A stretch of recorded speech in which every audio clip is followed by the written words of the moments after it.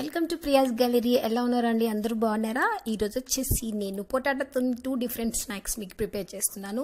దానికన్నా ముందు మీరు కనుక నా ఛానల్కి సబ్స్క్రైబ్ చేసుకోకపోతే సబ్స్క్రైబ్ చేసుకోండి. దాని పక్కన బెల్ బటన్ కొట్టండి. అప్పుడు నా నోటిఫికేషన్స్ అన్నీ మీకు వచ్చేస్తాయి.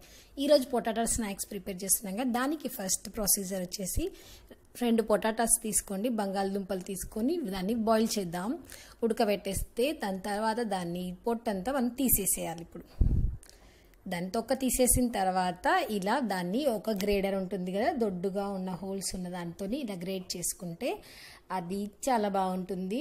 మధ్య మధ్యలో మనకి ఆలు ఫ్లేవర్ అనేది బాగా తెలుస్తుంది. అందుకోసమే మనము ఆలుని ఇలా గ్రేడ్ చేసుకోవాలి. ఇది గ్రేడింగ్ అయిపోయిన తర్వాత మనం 2 క్యారెట్స్ తీసుకొని దాన్ని కూడా గ్రేడ్ చేద్దాం. దీన్ని బాయిల్ చేయని అవసరం లేదండి. ఇది నార్మల్గా అది కొంచెం మనము రాగా తినేస్తాం కాబట్టి దీన్ని బాయిల్ చేయని అవసరం లేదు. తర్వాత వచ్చేసి దీన్ని మనం పొటాటోని, క్యారెట్ని అన్నీ ఒక బౌల్లో వేసుకొని మనం ఆనియన్ని కూడా చిన్నగా కట్ చేసి పెట్టుకుందాం. అది కూడా వేసేసి 1 స్పూన్ కారం, 1 spoon garam masala, 1 spoon salt, మీకు సరిపడేంత సాల్ట్ వేసేసుకొని ఇవన్నీ వేసుకొని తర్వాత వచ్చేసి కొత్తిమీర చిన్నగా సన్నగా తురుముకొని పెట్టుకోండి.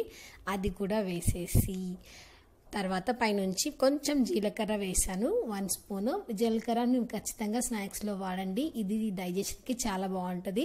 తర్వాత ఇవన్నిటిని మంచిగా పర్ఫెక్ట్గా కలిపేసుకుంటే ఇది ఒక మంచి ముద్దలా తయారవుతుంది. ఎందుకంటే లోపల మనము పొటాటోని మంచిగా బాయిల్ చేసాం కాబట్టి అది మెత్తగా ఉండి దాన్ని మొత్తం అంతా బైండింగ్ అనేది కరెక్ట్గా ఉంటుంది. దీంట్లో ఇంకే పిండి యాడ్ చేయని అవసరం లేదు.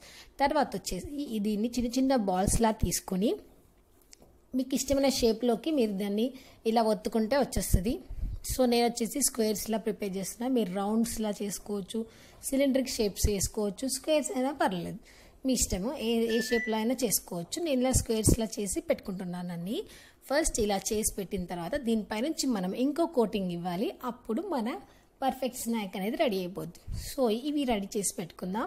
తర్వాత వచ్చేసి నేను ఎగ్ బ్యాటర్ ప్రిపేర్ చేస్తున్నాను. దానికోసం ఫస్ట్ ఒక బౌల్లో 1 స్పూన్ ఆయిల్, 1 స్పూన్ కారం, 1 spoon salt and 1 spoon garam masala, whole garam masala వేసేసి వీటిని పై నుంచి ఒక 2 ఎగ్స్ కొట్టేసి వీటిని మంచిగా మిక్స్ చేసుకోవాలి. తర్వాత ఒక 2 స్పూన్ కార్న్ పౌడర్ వేసుకోండి.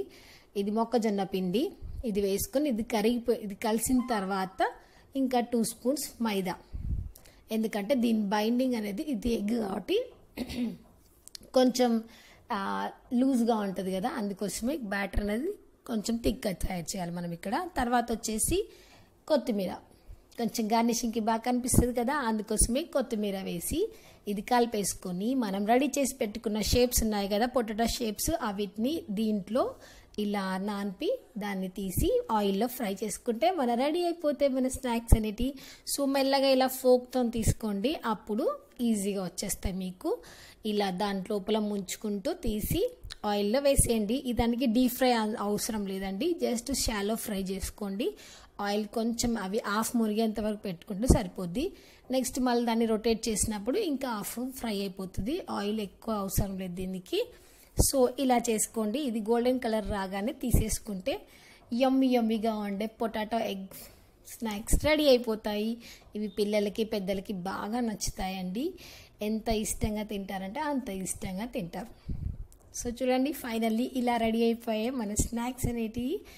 సో ఇది మీకు తర్వాత వచ్చేసి నేను పొటాటో రోల్స్ ప్రిపేర్ చేస్తున్నా. దానికోసం నేను బ్రెడ్ యూజ్ చేస్తున్నా. ఇక్కడ బ్రెడ్ని ఇలా సైడ్స్ అన్నీ దాని ఎడ్జెస్ అన్నీ కట్ చేసేసుకొని తర్వాత దాన్ని మనం చపాతీ రోల్ చేసేది ఉంటుంది కదండి, దానితోని ఇలా మనము అటు ఇటు చపాతీ చేసినట్టు ఇలా అనేస్తే అది మంచి సాగుతుంది, సన్నగా అయిపోతుంది.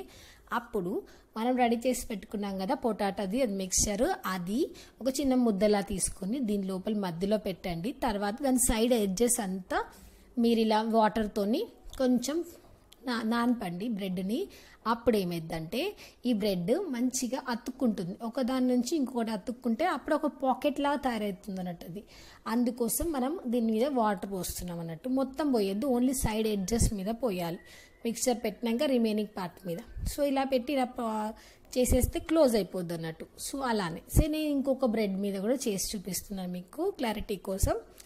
సో ఇలానే సేమ్ బ్రెడ్ని మంచిగా రోల్ చేసుకోండి. మరి ఓవర్గా సన్నగా చేయకండి, ఎందుకంటే మిక్చర్ బయటకు వచ్చేస్తుంది. అందుకే కొంచెం మెల్లగా చూసుకుంటూ చేయండి. ఒకటి వన్ మీకు చేయగానే మీకు ఒక ఐడియా వచ్చేస్తుంది ఎలా చేయాలి ఎలా చేయొద్దు అనేది. సో తర్వాత ఇలానే మెల్లగా వాటర్ పోసండి. వాటర్ కూడా ఓవర్గా పోయొద్దు, కొంచెం కొంచెం తీసుకుంటూ పోయండి. ఎక్కువ పోస్తే మరీ ముద్దలా అయిపోతుంది. సో అది ఇలా వన్ సైడ్ ఇలా పైకి అనేసి ఇలా పక్కకు తిప్పేస్తే అదొక పాకెట్ లాగా అయిపోయి మంచిగా అది బ్రెడ్ రోల్స్లా తయారవుతున్నట్టు.